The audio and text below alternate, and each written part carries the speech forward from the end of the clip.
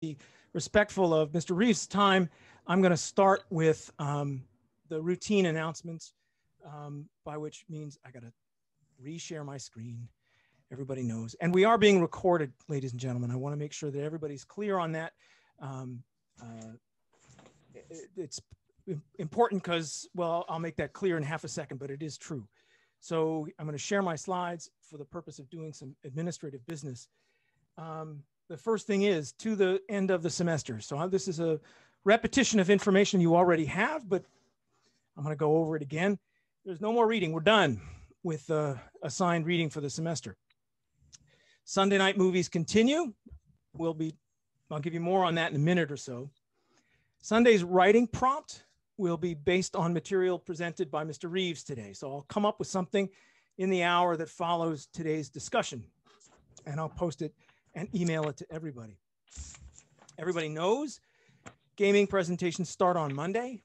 I want to remind you about what I'm supposed to get at the conclusion of the gaming presentations. A 2 to 3 page written statement of your research and thinking. And that doesn't have to be, it's not a paper. I'm not looking for a paper.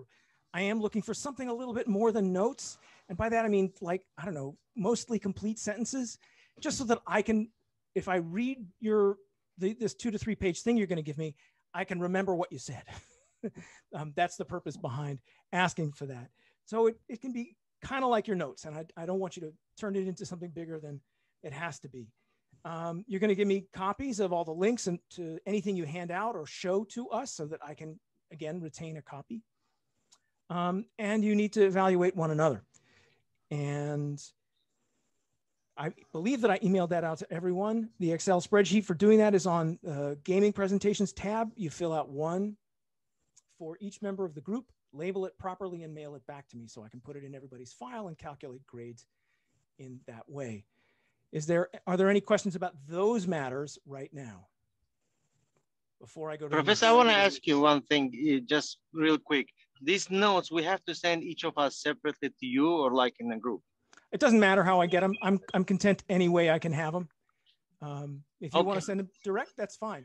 And really, it is your presentation notes, just in a fashion that I can read.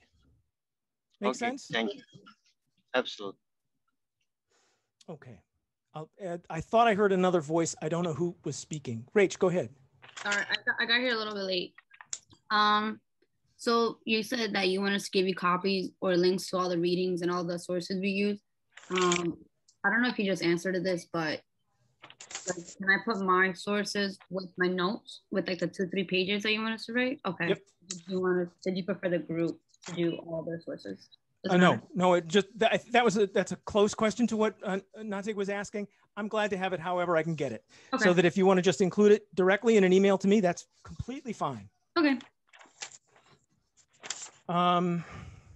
Anything else on that point? Next slide. Just want to remind you that since the point of this was to go over everything up to the end of the semester, the final exam comes due to me on May 24 at 6 o'clock. No surprise, no change. Late journals. This is the change. This is the new information. This is why you're glad you're here. I'll take them. Right? And yes, they count for 20 points each. And they count for toward the 300 points necessary to be exempt from the final exam. Do them. Do them. Thank you, Professor. Thank you. Thank you, Professor. If you were my children, I tease my children with some regularity. I would say you're all a bunch of gobbling turkeys. Just do them. Any other questions on that point? Valerie, please. How will we know if we've reached the 300? There's actually a grades tab within Blackboard. You should be able to see your grades at all times. The tally. Is it like the total one, or is it just all of like the journals that we have to try out? That's an interesting question that I've never considered. I think that's a total. I'm pretty sure when you graded the interview assignments, it added to the total, so you can just subtract whatever that amount is. Yeah. Bren's got it. Thank you. Anything else on that point?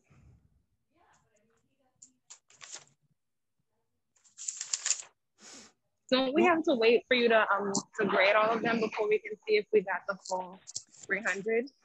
Like how I'm trying to think about like. That's a fair question. You know what I mean? Like as far as like, sorry, go ahead. I think we're on the same track here. You'll know by the end of classes on Monday, the 17th of May, whether or not you've reached that number. Okay, got it. Thank you. I'll get myself caught up. I know I owe about 5 interview-based papers, and I owe grades on those. I'm getting there slowly, right, Peter? Sunday night movie night. We didn't get to talk about James Brown. I assigned some James Brown, some reading on James Brown. We didn't get to talk about it, so we're going to watch a movie about James Brown. Mr. Dynamite, Rise of James Brown.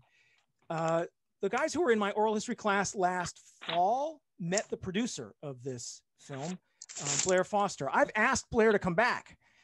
We only watched a few minutes of this film in the fall, and we're going to show the whole thing. It's a really great movie. I know, how can you not love James Brown? So we'll watch some James Brown, right? I've seen it 12 times. Because it's awesome. And Blair is a I'll call her a colleague, a friend. She's certainly a friend of the department's. So come, Marcus, come watch it with us. I'm making that up. You've seen it 12 times. But drop in at 9:30 and you can talk to Blair about it. Maybe she'll come. So that's my administrative stuff. Are there other matters that I need to cover with you guys before I introduce Mr. Reeves?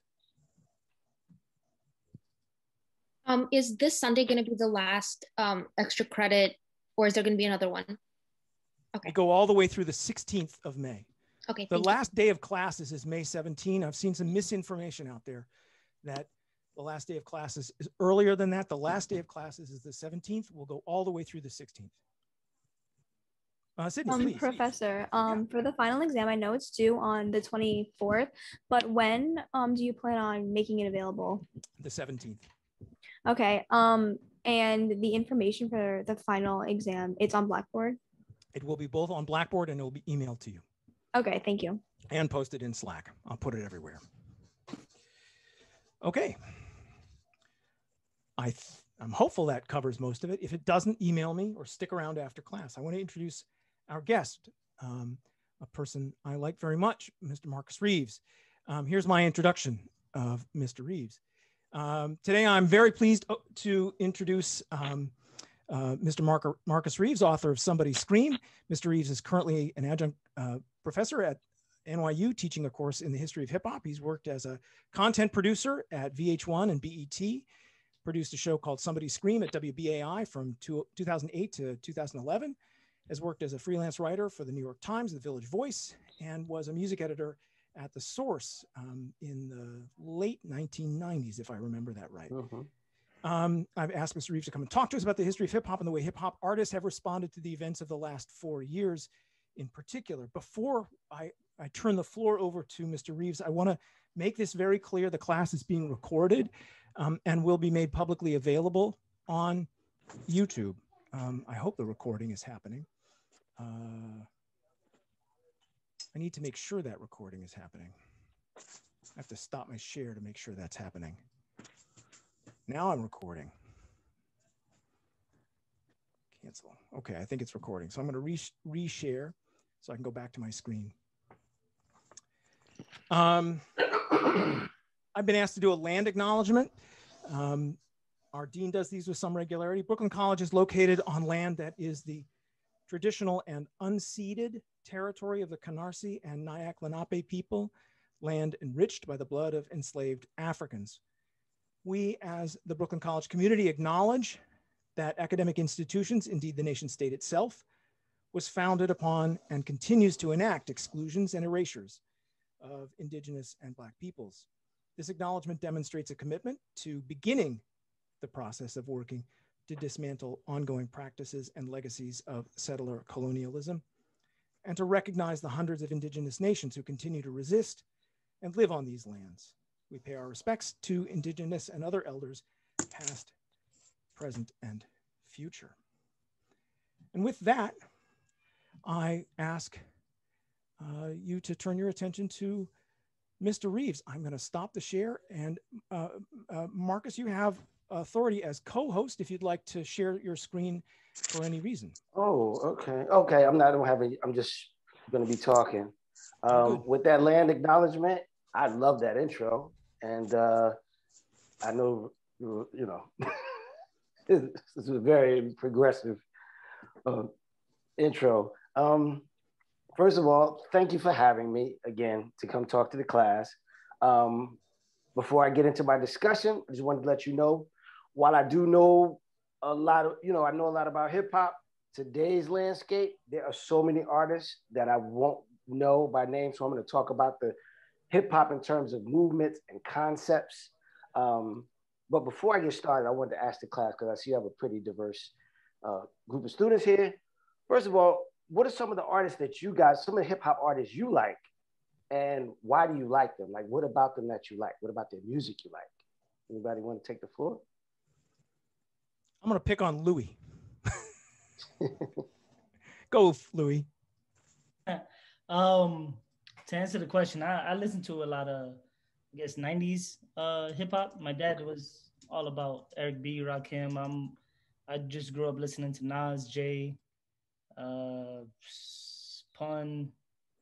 I can go on and on, but the more new school artists I like is Joey Badass. I think his 1999 album was reminiscent of a lot of things. I'm not gonna go as far as to say it's reminiscent of Illmatic, which I think is the greatest album to ever, hip hop album to ever be created. But yeah, that would be my answer, Mr. Marcus. Yeah. Oh, okay.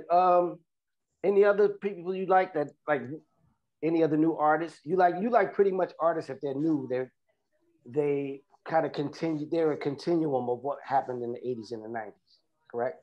Yeah, I mean, if I have to pick anybody to I guess pass on the torch or got the torch passed to them, I would say maybe J. Cole. I don't think Kendrick has ever missed when it comes to philosophy in his music. Drake is definitely new school, so I wouldn't put him in that category. But as far as like lyricism, I would say those two are probably the biggest two rappers that I can think of, myself included. I have an album out, but I can't promote. So no, but congratulations. Thank you so much. I saw Sal's hand come up first, and then Tamir. Okay, go ahead. All right, so back in like middle school, all I listened to was 90s hip hop, and like I was exposed to a lot of different things, but I don't really listen too much of it anymore. But still to this day, I think Big L is my favorite rapper. Him and I'd say Lloyd Banks are up there just because like the way they deliver stories, they could give punchlines. Like I like to hear something that really makes me either think or like at the end of a bar, I'm just like, oh, that's like hard, like stuff like that. And but now on top of just lyricism, I also like music that has like some melody to it and whatnot. Like after like my 90s period, I got into Max B and whatnot. And lately I've been listening to a lot of like DJ Screw and like just anything that's melodic and like isn't too like hard or like too like full of nonsense, like SoundCloud music, I guess. You like SoundCloud, the SoundCloud? Somewhat, yeah, it's somewhat like, and there's stuff that's good, but for the most part, like, I always shied away from it. There's a lot of stuff that gets put onto SoundCloud that isn't like, SoundCloud rapper music, but What do you, just real quick before we move on? Yeah, no, what do you like about the SoundCloud and the rap? Well, SoundCloud allows anybody to make music. I feel like Apple Music, you have to be able to, I don't know how you go about putting music onto Apple Music, but like there's a process to it. Anybody could go to SoundCloud and put music up there, and that allows me to listen to all types of things. I don't know who's creating music, but I'm listening to it. So, yeah. All right. Tamir. We get one more person and we get into the discussion. All right, Tamir then.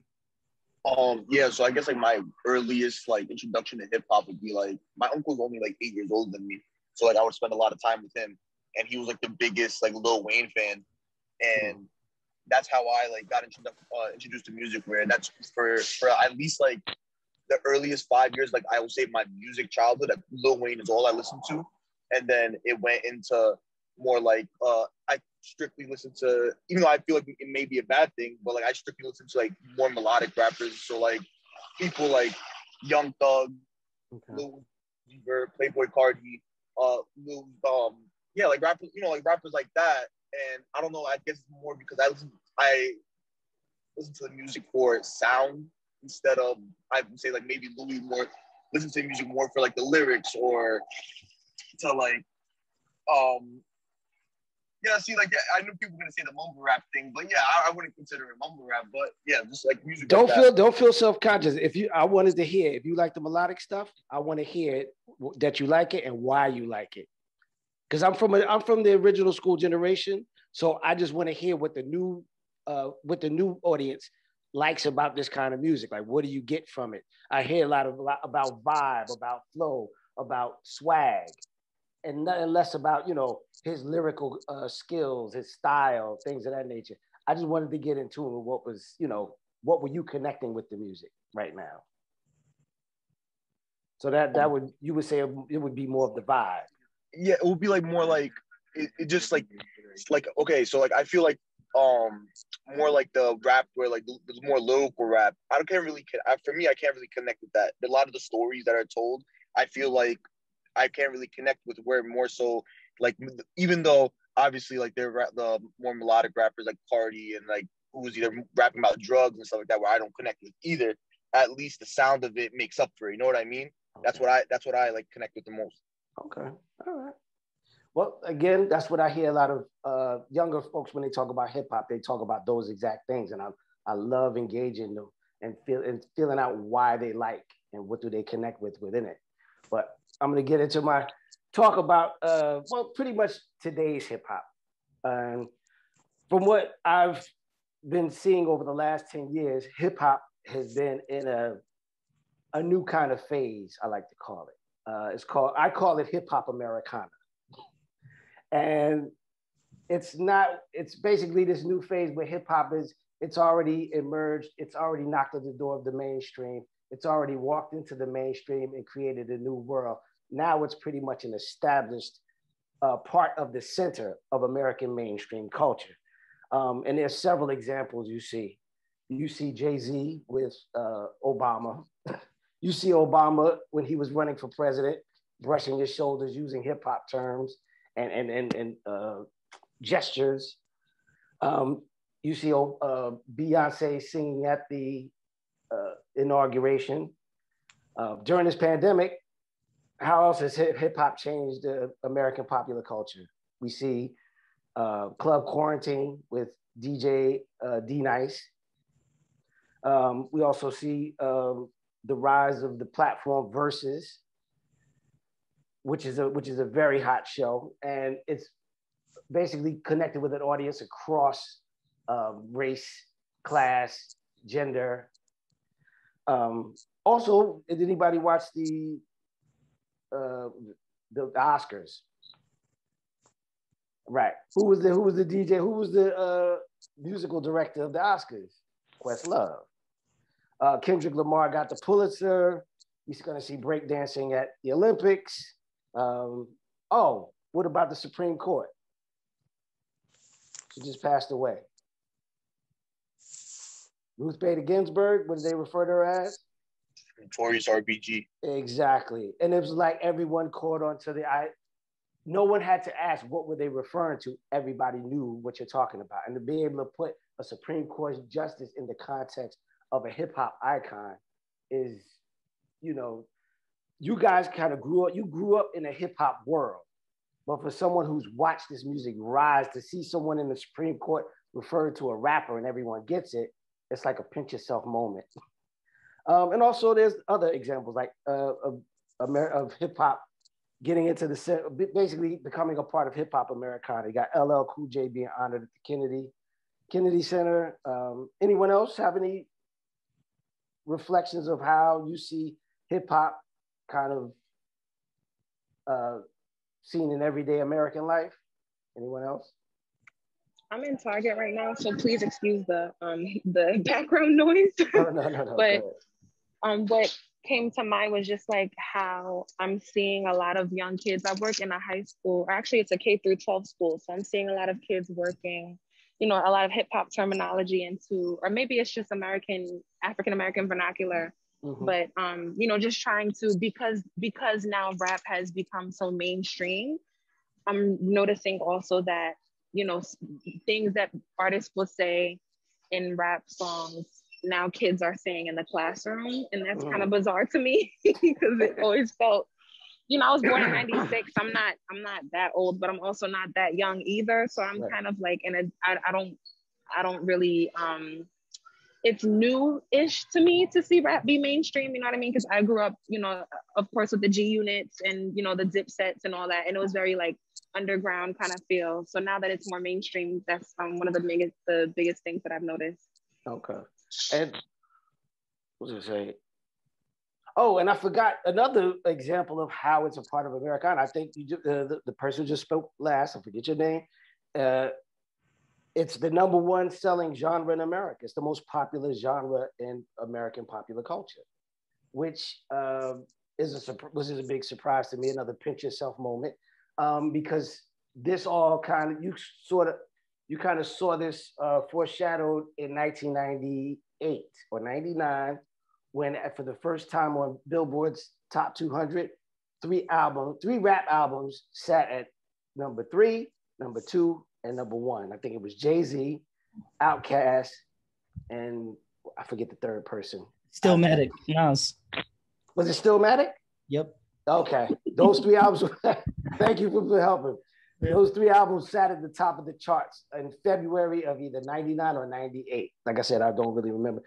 And the fact that all of this stuff is happening with hip hop, again, some of you guys, I know it might be a shock to you, but some of you, it might not be a surprise, because you all were raised in pretty much the 90s, when the establishment of the hip hop industry, or what I would call hip hop America, not Americana yet, was established. So you grew up with hip hop radio, fashion, hip hop culture starting to influence the world. And also, when I wrote Somebody Scream, which is a history of hip hop, of rap music, I only went up to a point around to the mid 2000s. I mean, I wrote about the music from the standpoint that it came out of the demise of the civil rights and the Black Power movements, and it kind of, hip hop it filled a vacuum for a voice for urban youth, and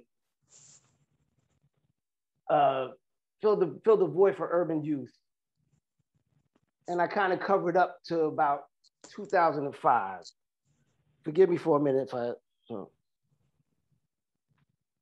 okay. But by the end of my book, it was, when I cover up until the 2005, forgive me, I'm a little nervous, right? Everybody is with you. Okay. Everybody is with you. So you got nothing to be nervous about. All right. Yeah, so basically my book, when I pretty much finished the book, it was in 2005, and pretty much hip hop was at a precarious time in its history. Hip hop artists were trying to, hip hop figures were trying to politicize the music and get people to be engaged politically, because at the time you had George W. Bush as the president. And everybody, excuse me. Basically, well, let me just run down. Basically, they were trying to politicize the music, but hip hoppers weren't. I actually remember a lot about that as well. I don't know if you're alluding to the fact that Lil Wayne, I think Kanye came out and said something against George W. Bush. Exactly. Doesn't like Black people. So exactly. you sort of had this tug of war back then between hip hop trying to be politicized, but the content not exactly getting political. It was still pretty much on a gangster situation. And it was at a crossroads. The sales of hip hop were going down because of the internet. but also young people were getting tired of the content. You also had, what else was there? It was just basically at a crossroads. Also there were outcries over hip hop and its language, over the N word, the B word. And then pretty much at that time, hip hop was on its, I felt like hip hop was sort of in a change. I don't know if it was on its way out or if it was about to die in popularity. There was nothing to fill that void. But then something happened in the mid 2000s to the late 2000s. Anybody could tell me what that was? It was something that helped change America, the way we communicate. Basically, it was the internet.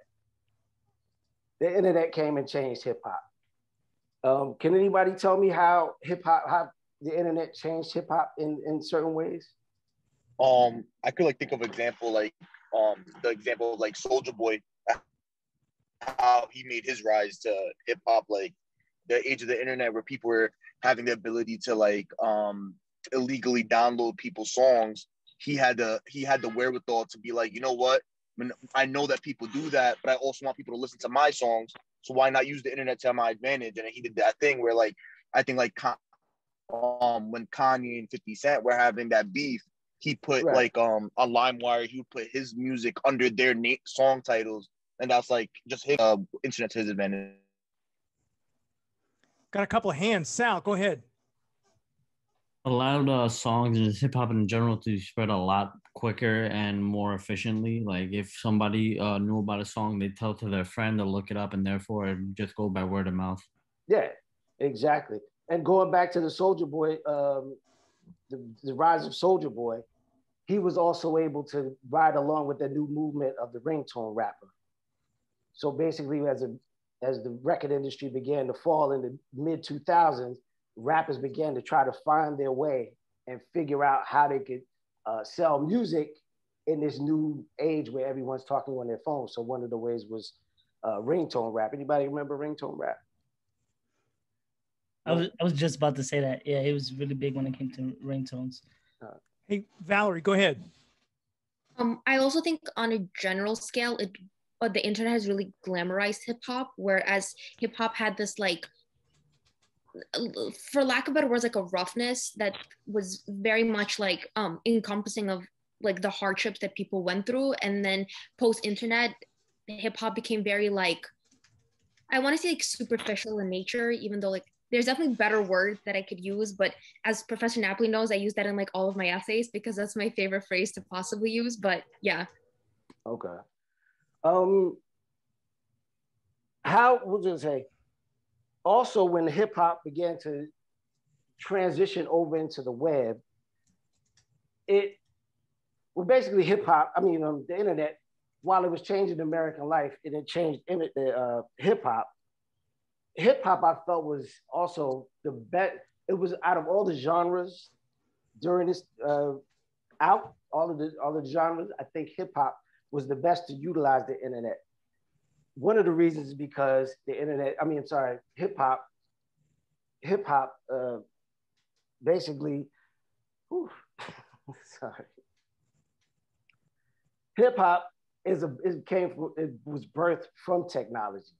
It utilized technology. It used turntables, tape decks, hi-fi systems. And so, you know what? I just want to.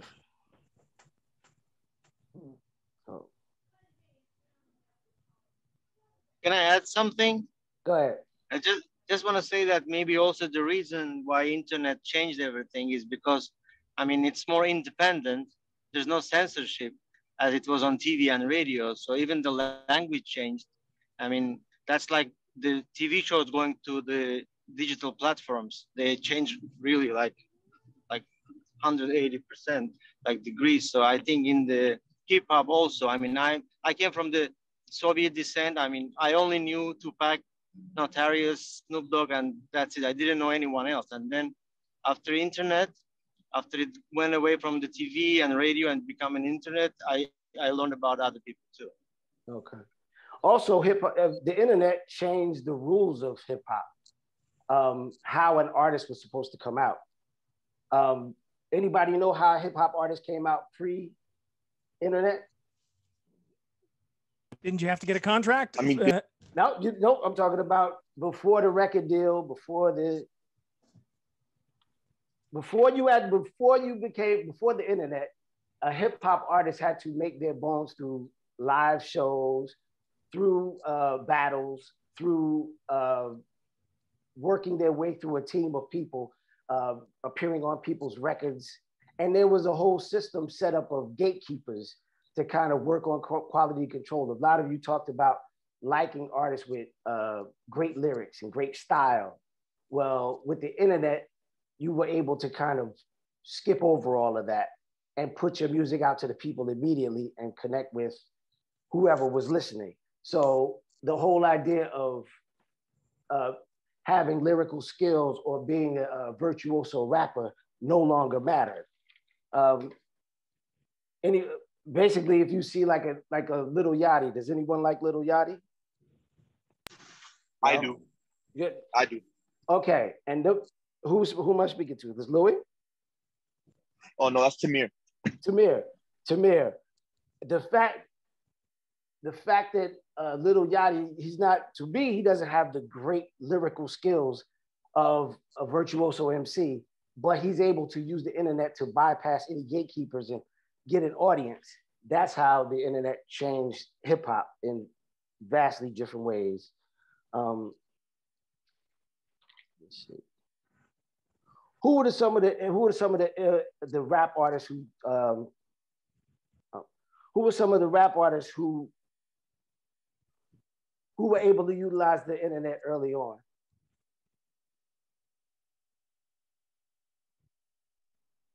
Yes, I guess I was like I said, Soulja Boy was definitely one of them. Okay. And what about, go ahead. Jay-Z? Jay-Z? Mm-hmm. No, Jay-Z came out pre-internet, but one of the ones you would see is Lil Wayne, Kanye, 50 Cent, Nicki Minaj, and out of that you see the growth of what comes as the SoundCloud movement. Rach, you had your hand up. I wonder what you had to contribute. No, I was gonna say Lil Wayne when he was asking the rappers. And who else? You said Lil who? I was gonna say Lil Wayne. Okay. Anybody ever listen to Lil B as well? Oh yeah, that's like definitely that he gave birth to all the rappers that we know today. Like without Lil B, there is no people like Lil Yachty and all these other rappers, these SoundCloud rappers that we know of. And yeah, it's Bass God. Okay, and Professor Foley, they're talking about Lil B, and you talked about Punk earlier. Lil B is to hip hop what Joey Ramone was to rock and roll. Pretty much just simple. It basically is lo-fi, simple rhymes. The father of mumble rap. Let's see.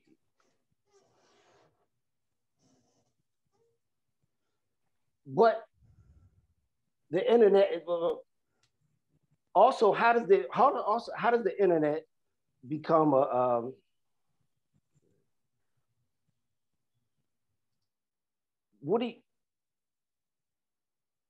the internet is a big part of how hip hop became pretty much mainstream. Does anyone have any idea of how hip hop became not mainstream, but how did it establish hip hop as such a big genre today? It gives it a broader audience. Is there a broader audience? Anybody else?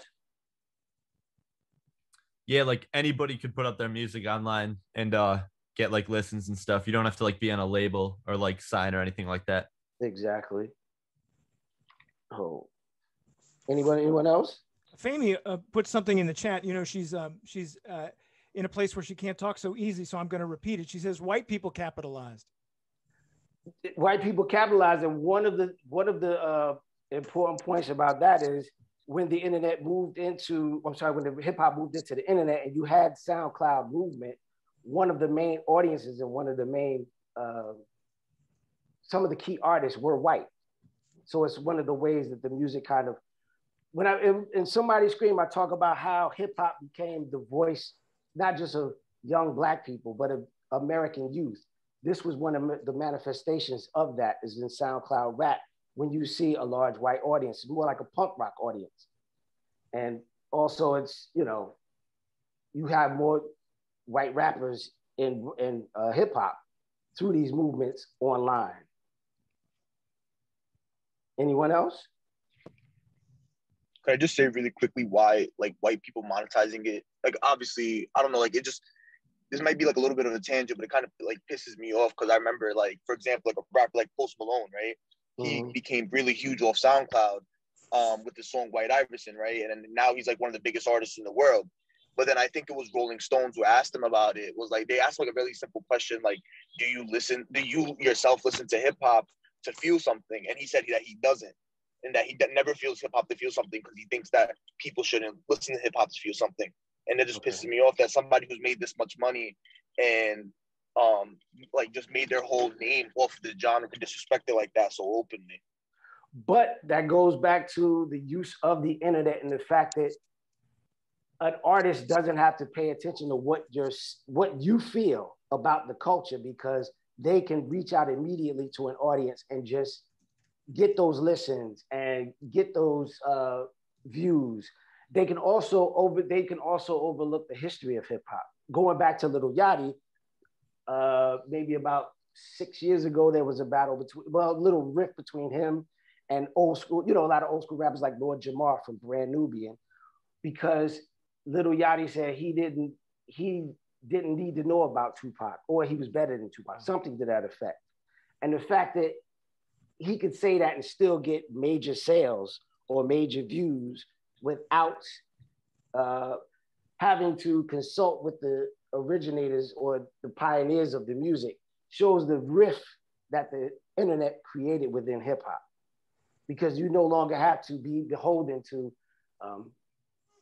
who created the music or who was the best or who was the baddest, because now I have an audience. I can create my own digital world and just speak to them and grow my audience from there.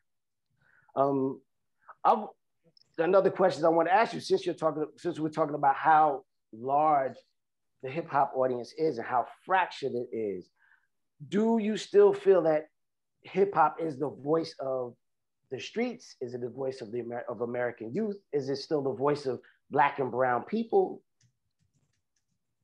I have an answer. Go ahead. I wouldn't set any boundary for hip hop. If you might look at contemporary hip hop artists today, like Kendrick Lamar or Jay-Z, or if you want to go back to Curtis Blow and the Fat Boys and the earlier ones, I don't see any boundary because everybody seemed to have socially oriented music. Okay. And everybody seemed to have music that relates to relationships. What's your name, sir? That's Tariq. What's your name? Terry. Terry. Yeah, but I really wouldn't set up. I don't think that there's any limitation. They come across in a socio-political way, and they deal with relationships and love and everything. It's the voice of the people. Long story short. Yeah. Okay. All right. There's a bunch of hands up. I'd like to make sure I hear from everyone. Noah, go ahead. No, I just wanted to say, like, hip hop right now is definitely not the voice of people in the streets. Like, definitely, like, maybe even at like 2008, like, that's probably when it stopped. Like, as soon as Lil Wayne dropped Carter Ford, that's when speaking on the streets was dead, to be honest. To me, like, that's kind of bad. Except for Kendrick. Kendrick's different, but that's what I think makes Kendrick so, like, that's what makes every song he has a banger, because, like, the amount of people that can relate to what he's saying is immense. Okay. Rach, I just want to get to these hands because everybody wants to jump on this question. This is an important one. Rach, go ahead.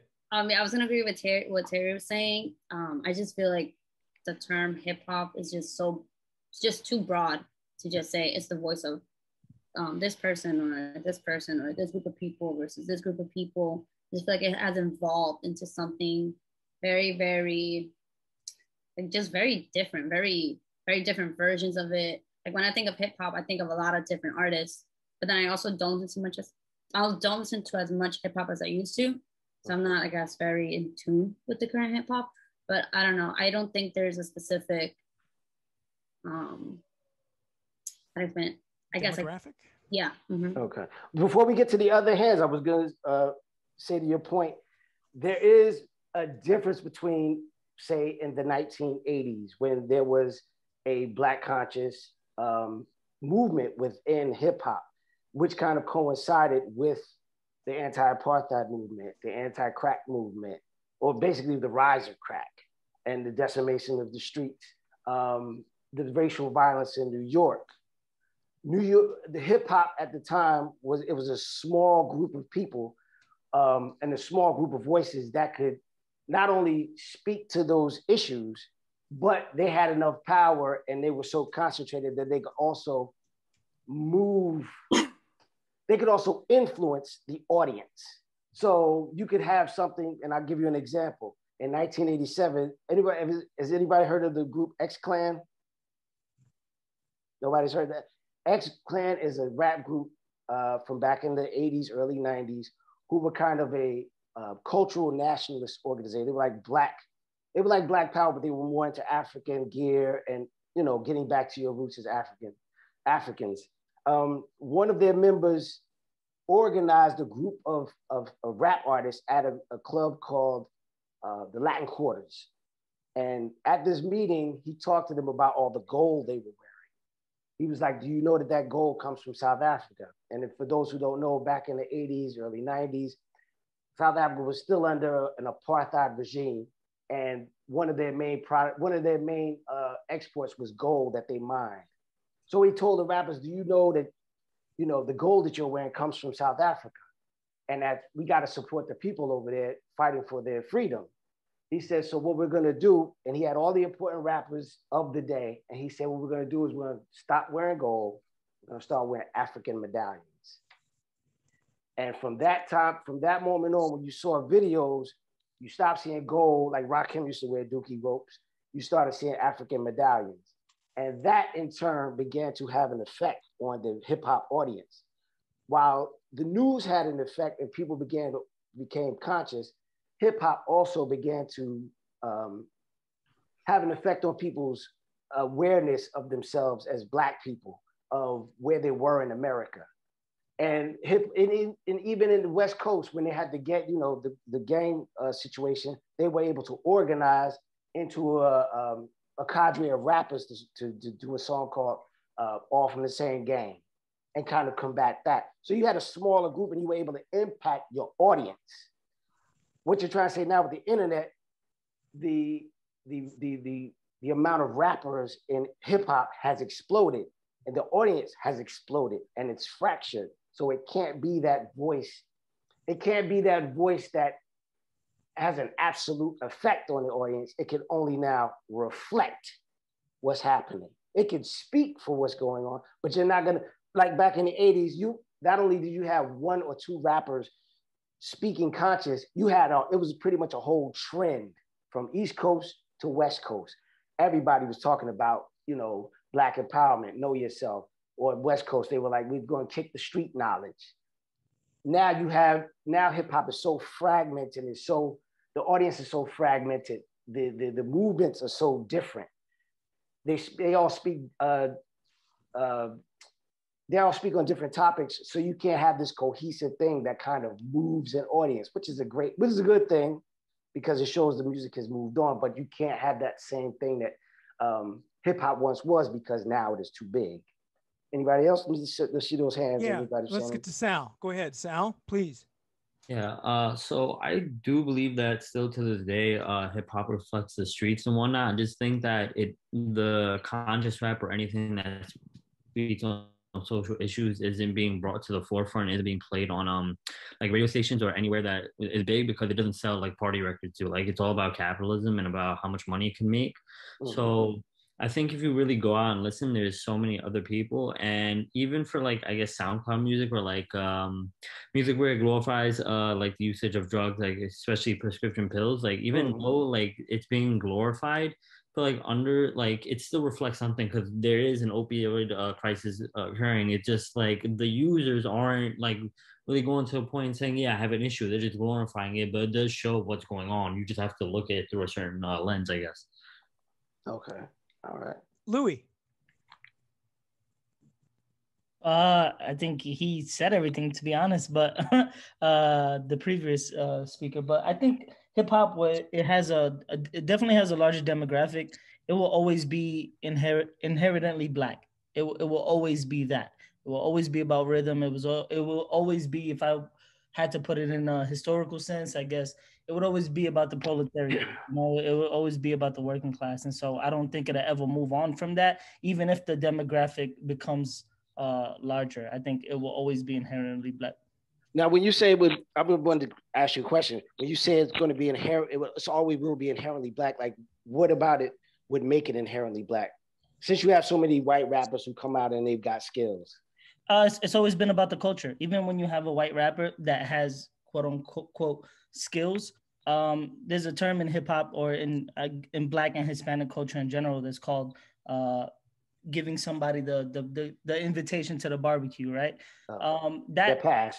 Yeah, the pass, right? And I think that works really well when it comes to the white rappers, simply because, or the cookout, yeah, like Afemi said. I think it works because it's an invitation to the culture. It's us letting them know, hey, what you're doing is cool. Like we encourage that. You're a part of our culture, and that's why it will always be inherently black. I think American popular culture started with T.D. Rice and his minstrel shows. It started with black culture, even though I don't want to call that black culture. But my point is that it's only. Oh no, when he ripped off was black culture. He's ripping off. Yeah. So what? And even Elvis and you got a whole bunch. I mean, the list goes on and on. But so that I'm not speaking too long, that's how I feel. I think it will always be inherently black. I think it'll always. But I think also when you say it's inherently black, I always make this argument. I always kind of joke with people. I say, white guys, they can rap, but they can't innovate it, and it's not anybody's fault. It's because rap or hip hop, well, basically rap comes from literally the vernacular of young Black and brown people when you speak in it. And if you want to find out what's new, listen to what some 12-year-old is saying in his room, and that new thing is going to be the new rap.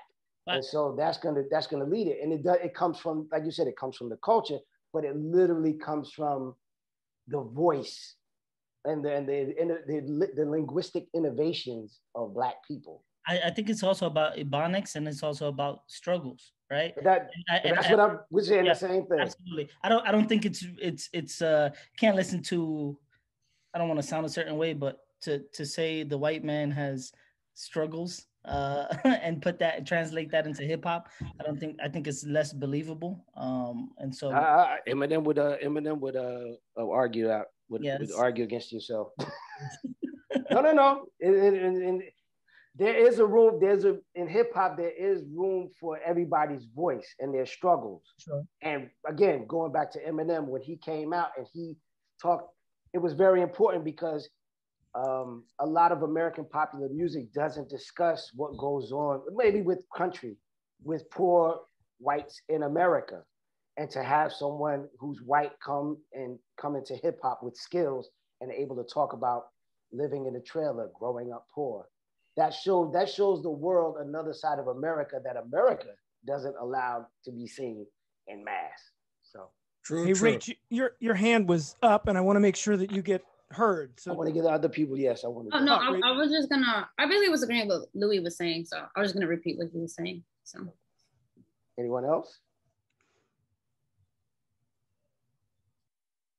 Well, there's a question before you move on. Go ahead. No. We hear about East Coast hip hop and West Coast hip hop. I have an idea of how it emerged over here in the West, in the South Bronx, over here in the East, in the South Bronx or North, wherever, but out there in California, the West Coast. We hear about West Coast rap and East Coast rap. Who gave it to who? Or did they develop it out in California on their own spontaneously, or who gave it to who? Oh, the East. Oh, well, basically the West Coast was like a lot of places around the country when it came to hip hop. You use New York as the template as how to rap the music you use, but eventually with artists like Ice-T, NWA. I forgot the rapper who came over the store. He had a rap called Battle Ramp. Todd D. It was his name. Todd was in his name. But anyway, they and even Ice Cube, who sounded like LL Cool J when he first came out, they began to feel like, we need to tell our stories, which is really what hip hop's about. It's about standing where you are and telling your story and affirming who you are. With the West Coast, they began to figure out what's big in their lives. So they started to talk about the streets like Ice-T, 6 in the Morning, or NWA, Gangsta Gangsta. And they also began to use music that they grew up on. I mean, we grew up on funk and Zap and P-Funk and that heavy on the one, but they really grew up on it because it's kind of like, it's funky, but it's also menacing. And so they developed their own sound. I don't know if I'm answering it clearly. Yeah, but the West Coast DJs producers like Dr. Dre, DJ Pooh, they would, they dug into music that they grew up on, like the Silvers, again, Zach, P-Funk. And they just that became their sound because that's what connected to their audience. And it really kind of created a great backdrop for what they were talking about in terms of the streets, the troubles that they go through with the police, crime, and, we grew up, a lot of us live on the East Coast. We don't know what kind of insanity they live with on the West Coast. And they were just trying to explain it. I've lived on the West Coast for about 10 years in LA. I didn't spend a lot of time in Compton or Watts. I didn't go there. But from what I have experienced, they live a whole other life. They have a whole other mindset, a whole other lifestyle that you would have on the East Coast in New York, in New Jersey, Connecticut. And that's how they pretty much developed this sound. I mean, with the East Coast, it's obvious. We got funky and soul. We want skills. Hip hop was created here in New York, so it was about expressing yourself. So that's why New York rap sounds the way it did when it was emphasized lyrics and styles and trying to dazzle the audience as well as connect with the audience. So does that answer? Well said. All right. Any other hands? I saw some other hands or no? All right. Let's see.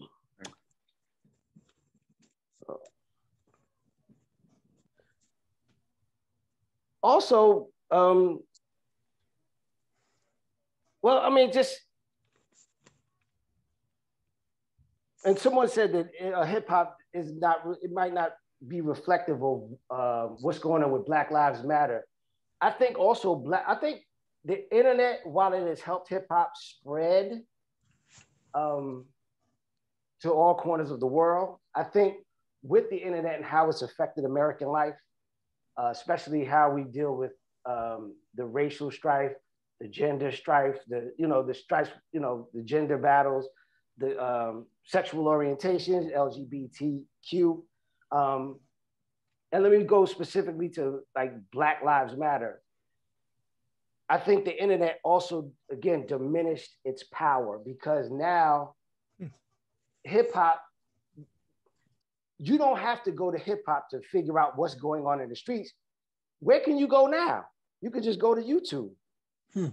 Like white America knows more about Black oppression now through videos than they do through an NWA record. So now it's a matter, so with the internet and the fact that it's showing, it's opening these doors to all of these various lives and all of this injustice in the country, you don't really need a musician to kind of tell you. People can kind of see it and people can react accordingly, as we've seen in the streets with the protests, whatever has been happening over the last year.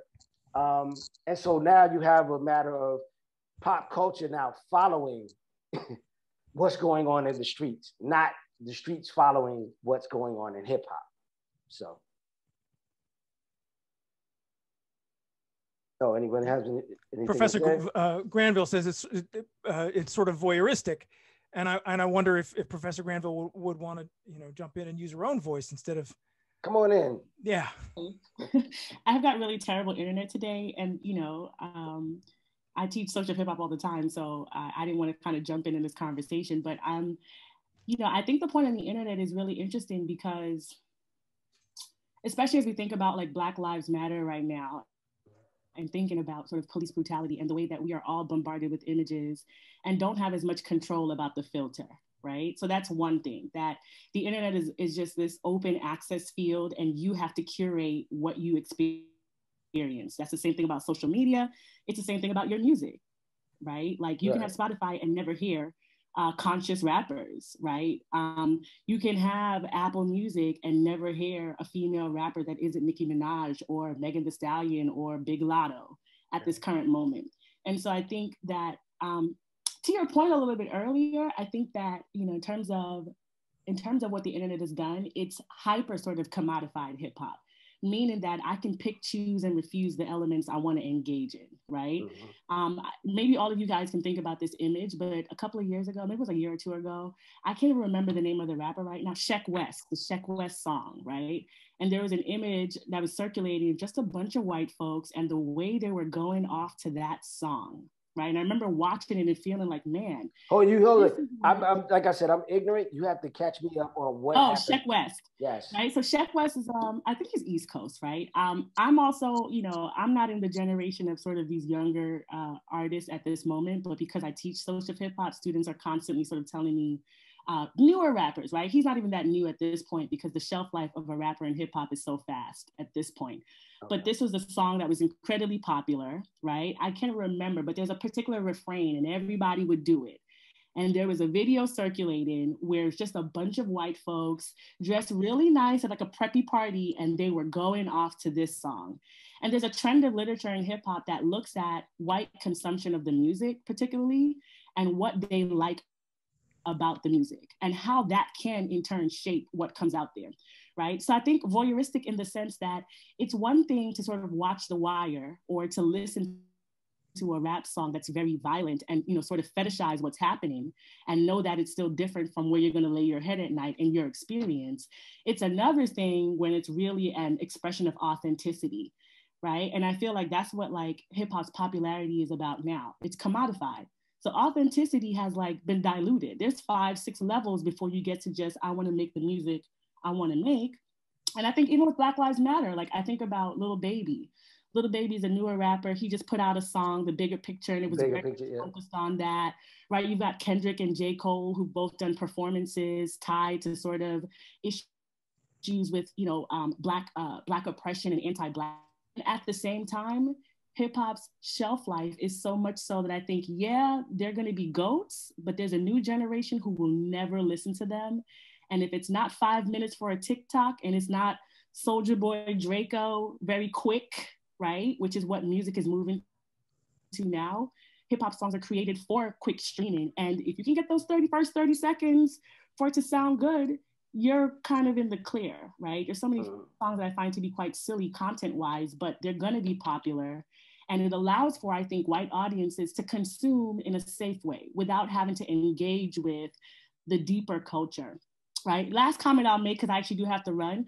American culture, we love to eat the other, right? So we'll go to Chipotle, we'll go X, Y, and Z, right? And what we're really experiencing is, right, culture that's been stripped of the people who've made it.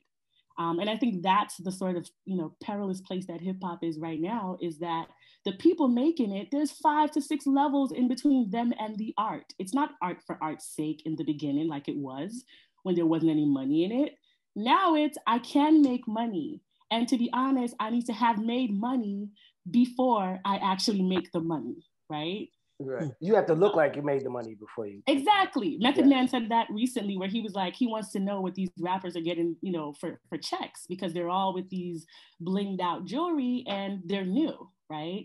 So I think that, and I also, my last comment really, is that, you know, hip hop artists now, it's not just the music they sell themselves as the brand. How can you sell yourself as the music? So DaBaby, right, a rapper that I used to love, but he's also a brand, right? And his brand is, I'm gonna punch you out. I'm gonna be aggressive. Like, that's his music, that's his brand. And people are actually still, right? You know, I like that. Femi says performative Blackness. Yes, right? And just to be clear, you can perform a version of Blackness that is palatable and be Black, right? And I think that's what we see often. I have to go, so that's why I made my comment long, but you all are really wonderful. This class is really wonderful. Professor Napoli, thanks for inviting me. If y'all wanna go deeper, come and join me in Social Hip Hop as well, or you can come and take Consumer Society with me, which is gonna be real deep too, but y'all are a really great group. Professor Reeves, this is really wonderful. I'm looking forward to diving into your book. I have to go, but thanks. Thank you. And it's funny because she just destroyed my whole idea of what I was looking at with hip hop and the internet, because I felt like around I'd say around 2015, probably like the early 20 teens, that hip hop kind of recreated itself, it kind of recreated its whole landscape into this new thing where it was like new rules. And because I'm a little older and I come from the era where, you know, again, skills over money, that these were these new rules, and I had to kind of listen to the artists and not say too much. But apparently there's still issues with the music and how it presents itself to its mainstream white audience, and the fact that it's getting fractured and, you know, not being able to, I don't know, just be what it used to be. That's what I'll say. So, all right. So with that, let's see. I'm gonna open it up to any other further discussions, any questions, or? Well, can you address, Tamir, please go ahead. I don't want to preempt. Go ahead. Oh, no, if you had a question, like mine wasn't more so about like, I don't know, like my question is like for you, because I actually view like as a hip hop historian, like the way you like describe yourself and like your work. So my question is like, as of now, what would you consider, like obviously we all know the capital of hip hop, like in a historical sense, is the Boogie Down Bronx, right? But as of right now, what do you see as the capital of hip hop, like as we know it today? What I just said. I think the internet is kind of the capital of hip hop, because it allows people from various regions. But before the internet, it was where you were from and where you were at. So you kind of started your own movement. You built up that movement. You went mainstream, and you took that movement to the rest of America. Now you can just connect to the world instead of just connecting to, you know, your particular group. You can just form your own group with social media. I don't know if I'm answering your question, but it's like hip hop is without borders now. There are no borders in hip hop, and there is no kind of capital or where things are. Who's kind of revolutionizing the music. It's, you know, SoundCloud, they revolutionized the music. It's lo-fi, and as simple as it is, you know, that music is kind of one of the centers of American pop music. Like you have people like a Taylor Swift, or, you know, Billie Eilish? You know, they must go through that music to be able to capture the streets or take something from it in some way and to incorporate in their music, whether it be the 808s or, you know, the sing-songy rhymes, or to kind of, you know, connect with an audience. So. Bren, go ahead, please. Yeah, I was hoping to hear more about your definition of Americana music versus American music, which I know you spoke about in the beginning, and I'm sorry if I'm asking you to reiterate something that you already spoke about. Oh, when I was talking about hip hop Americana, I wasn't talking about Americana music. I was saying hip hop specifically. The music and the culture is kind of now settled into the center of American popular culture. So it's like, along with, you know, with jazz, with corporate America, it's a part of our everyday lives that people aren't shocked by anymore. You understand? It's just it's something that it connects with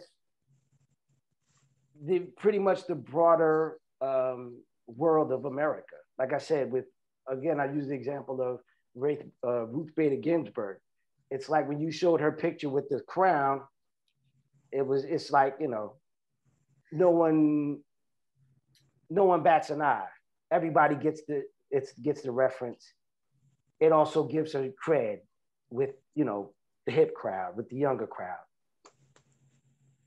So would you say that in comparison to other musical genres, there's something about hip hop that's like, would you, I guess, say that it's like on the same plane, on the same level as other musical genres now that it's been so like subsumed into American culture? Or like, let's say you take something like country and you'd say like there's just a fundamental difference between country and hip hop in its origin, or would you say that it sort of gets stripped away because it's so ingrained now? As far as origins, they're pretty much the same. They're music that affirms, you know, outside populations in America, whether it be rural country or Black and brown urban. How it's different, again, country music, rock music, a lot of times it deals with performance, it deals with production, it deals with orchestration. Hip hop, again, I said it had the best fit for the internet because the music itself comes from a technological base. It's produced on turntables. Well, before it was produced on turntables with records spliced together, and you tape it and you put it out, tape recorders. You don't really need instruments. You can rhyme, you can put it on, and it basically can be distributed very easily. And it's also a very youth-oriented music. And who's on the internet? Young people.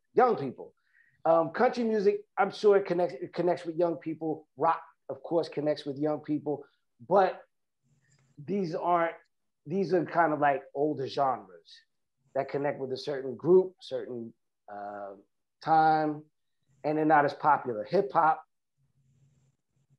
is now something that, you know, people can, I don't know, it just kind of fits. Oh, and also hip hop, like a lot of genres, it can change, it can shift.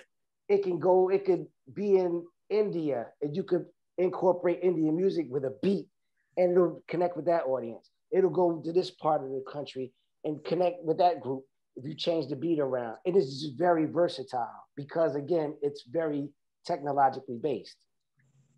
Yeah, thank you. That's really interesting. I have one more question, and if there's no time, I understand, but I'll just put it out there. Do you think that when white people first started making their own hip hop music and like borrowing from Black culture and then like putting, I don't know really if there's any white culture in hip hop when it first came out, or like I guess in the 90s, I don't know if there's anything that's like white that was put into hip hop. Not that there really is like white culture per se, but do you think that was appropriation? No. When you say when white people use hip hop? When they make hip hop, like when they don't include Black artists in their production of hip hop, like when it was first coming out as a genre. Oh, when it first came out as a genre, the first people to kind of put it out was a Black-owned label, Sugar Hill Records. As white record owners began to gravitate toward it, I don't think it was appropriation. I think there was a love of the idea of the music, and I think that there was also as business people, of course, there was a potential for a new market. As far as how it's made or what's incorporated in it as white, you know, sort of like various forms of white culture. All Black culture, it basically has some form of white culture within it. I mean, you have jazz, which, if you want to look at its base, it's a band music. So it's like brass bands, which is very, you know, European American, but at the same time, it's used rhythms on top of each other's with each instrument, which is kind of an African concept, was African kind of siphoned through an American filter. The same with hip hop. It's like, you know, those beats and those rhymes, I mean, they come from our experience in America interacting with white people. So it's good. What I'm saying is, it's going to automatically be there, and you're going to automatically have people in there. It's just a matter of of, you're gonna have white people dealing with it. It's just a matter of getting over the history, the racial history of America in dealing with it. I don't know if that was confusing, but I'm just saying it's a lot to deal with when you're dealing with, you know, other cultures coming into Black music. So one of the reasons I think the question comes up, Marcus, is that I made a very deliberate and conscious point to look at a number of R&B records from the 1950s that were covered by white artists at a moment when these African-American artists were not owned by white labels like RCA and others. And it was plain that what they were doing with the music was capturing the sound to some degree, but modifying it in a deliberate effort to make it appeal to white audiences who were listening to Black radio stations for the original. So they were going to smother those original records by re-recording them by a Pat Boone, just as one example I used in class, and essentially kill the sound, but by capturing it. And I called this one of the most egregious cases of cultural appropriation that I know of, and there are many naturally. But I suspect that's where Bren's question comes from. If I'm putting words in her mouth, and she's certainly welcome to tell me I'm wrong. And hold it, I was going to say, and Bren, if you really want to look at like the best example of what you're talking about is SoundCloud rap, because that kind of rap, it's created by a small cadre of rappers who totally use the internet to get to their, basically, it's like a rebellion against the virtuosity of hip hop. So it's kind of a punk version, and it appeals to a mostly white audience. And a lot of the rappers are white. And so I guess in terms of innovating the sound, I guess it kind of like the way rock and rollers took rhythm and blues and kind of injected their own sound into it, and then kind of took it off in a whole other direction. Maybe SoundCloud rap will be that one where it just totally goes into a sort of a rock and roll situation, you know. Yeah, that's pretty much it. So. Xander, go ahead. I think your hand was coming up. Yeah, so I had a question. I mean, because we were discussing, you know, the origins as well, and my question is more so, how then, in regards to, you know, assessing whether or not something was inherently, you know, negative from the broader white community in terms of how they're, you know, taking these things and processing them.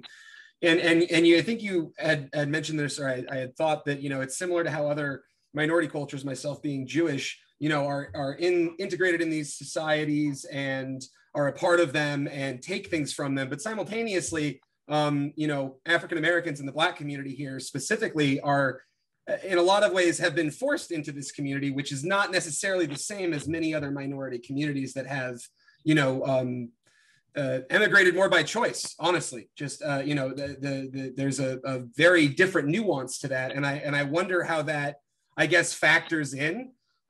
Because I don't feel like it's, you know, it's heavily discussed as in terms of whether or not, you know, there is an extra level of depth to the appropriation that occurs because of that factor, as opposed to, you know, even differences with other minority groups in the United States that do, you know, interact so heavily. All right. Do you have a question too, or no? Just... Well, no. I mean, I guess that's my question. Is what's your perception of that? Like, to what degree is it, you know, notable, and has it historically been relevant? That whites? Well, sorry, that you know, especially African Americans in music, you know, and their interaction with the broader, you know, white and other audiences has been shaped by the fact that they are taking things, you know, like you said, the origins of, you know, jazz and all that, but it's from a place of, well, we were forced to be here. And we're, you know, as opposed to, you know, we came here, we want to be a part of the community. We were, I mean, you know, the 12 million people were brought here, not by choice. And I feel like, yeah, I want to know what factor that was. I think when forming various aspects of music, I don't think people are so consciously thinking about where they, you know, where we are in society. Like we're in a white society. I think it's just a matter of trying to figure out something that, or try to figure out making something that makes you feel good and affirms who you are and affirms your culture and your life.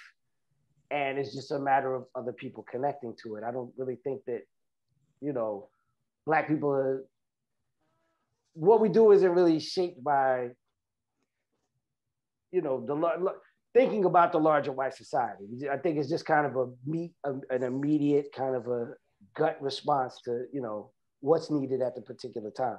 On the one hand, and I want to say that I bet musicians do think that way on the one hand. And on the other hand, your book makes it really clear that there were some people that you found attractive and I found attractive as artists that did think that way, especially in the early days. Oh, but no, when I say, I'm sorry, when I was saying that when you were initially thinking about coming up with something, you're not like thinking about that. But as time goes on and genres build, people are very conscious about what they're doing. And going back to the 80s with rappers who realized that they had a platform of a larger audience and they could speak and affect change mentally or whatever, affect your consciousness, then you begin to get that. So that was it. And it was part of what part of what seems to, I think, if I remember the argument of the book correctly, it begins to disappear by the mid 90s. Some of that conscious music begins to fade.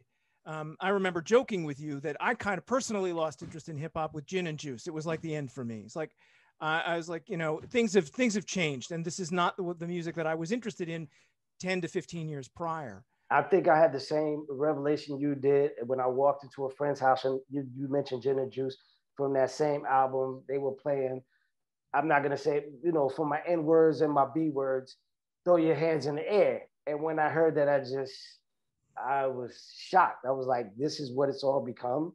And that's why, again, I began to kind of pull back from it. And to this day, I know what's going on in hip hop. I see what's happening. I know that there, rappers talking about Xanax and all kinds of drugs, but I don't really get into it because it's just like, it's not my voice anymore. It's not, I'm a 50-year-old man. So. Excuse me, Mr. Reeves? Yes. Sorry to shift a little, but before you run out of time, can you give us the title of your book and the ISBN number? Oh, it's called Somebody Scream. Okay. Rap music's rise to prominence in the aftershock of Black Power.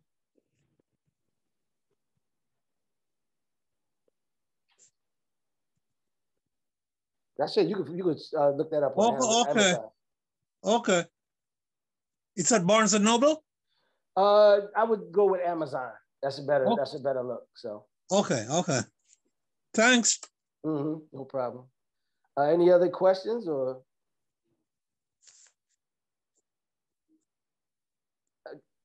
Again, before we end this out, I apologize for the flustering. It's just like a lot of information to cover, and your brain can kind of get twisted in this wires can get crossed. So. Mr. Reeves, we got to learn about history every single day. I think I can speak for everyone when I say this is one of the better classes. So you did a great job. Thank you. All right. And yeah, so you ain't got to worry about, being anxious or nervous. I think we all enjoyed it. All right. Thank you. I just want to say that I am a history major and I enjoy my history classes, but I did enjoy this discussion. I just want to put that out there. I'm disagreeing with Louis, but I did enjoy this conversation, this talk. It was very interesting, and I liked hearing what you had to say. I love this group, and you know why. Yes. Very engaging. All right, guys. Thank you very much. I'm going to create a question, a writing prompt on the basis of this. Within the hour, and I'll post it and send it around. Mr. Reeves, our grateful thanks. No problem. Do I leave now, or you guys? We're done. The class is over. Well, thank you. Thanks again for having me. I really enjoyed it. Hopefully we can do it again sometime. I will buy your book. Okay. All right. Thank you. Take care. Thanks all. And if you want to talk to me, anybody wants to talk to me, I'm here.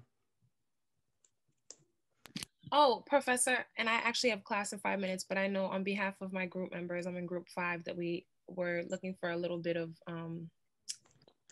I guess, clarity, or maybe we're just not